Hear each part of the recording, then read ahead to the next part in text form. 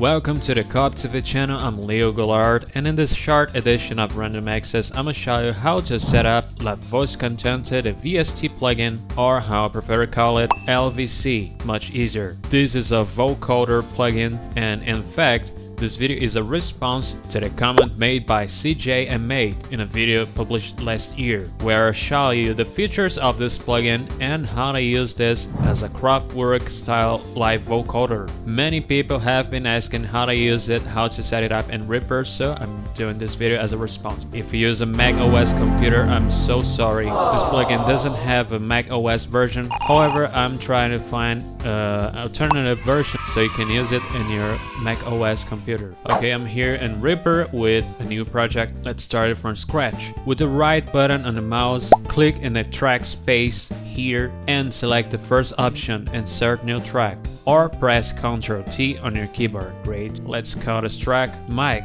Now let's create the next track. Right button on the mouse, select the third option so we can insert a virtual instrument on your track. This is gonna be the carrier track, so any synth's gonna work. Let's look for Synth, the Reaper's native synthesizer plugin. Let's load it up, so let's make sure we're getting signal. Alright, so don't worry about the waveform shape, since that will not influence in the final result. We can keep this sine waveform. Let's make it better.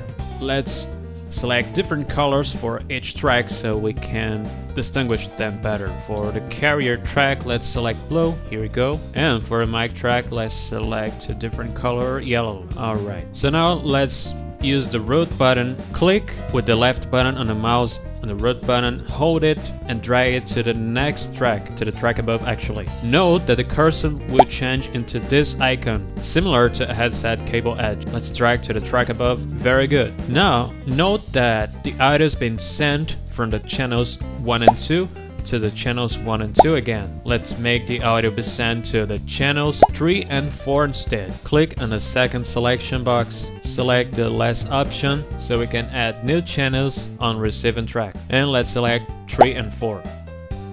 Nearly there. Let's close this window and let's go to the mic track and add LVC plugin. Let's do this. Now the last thing I have to do, let's change this keyboard into the mixer. So let's drop down the volume on the Synth track. Enable the vocoder track. Now you see that my voice is being displayed in this monitor and we're ready to go. Let's play something. This is a test for the vocoder. Alright, it's working very well. Let's make it more similar to the Kraftwerk live vocoder. Make sure the tune is dropped down to 0, so as a portamento. Now it is more similar.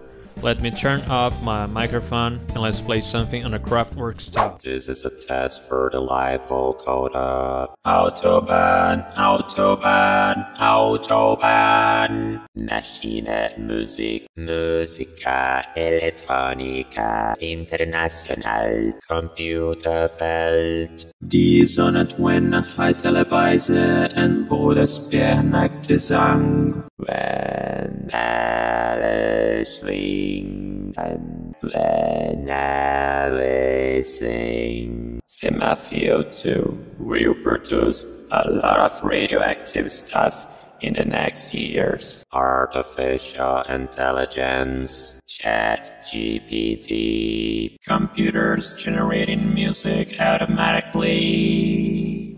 Okay, so these are a few demonstrations of what this plugin can do. This is actually how I set it up in Reaper. I hope this video helped you.